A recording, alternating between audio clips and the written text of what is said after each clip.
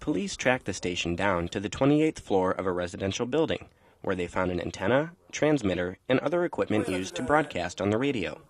The antenna was smaller than typical radio antennas, allowing the broadcasters to more easily hide it. Authorities said pirate radio stations like this one are often found on the upper floors of residential buildings. Those who operate the stations can do so using their mobile phones, allowing them to broadcast without fear of getting caught. The broadcasts generally consist of advertisements for illegal drugs.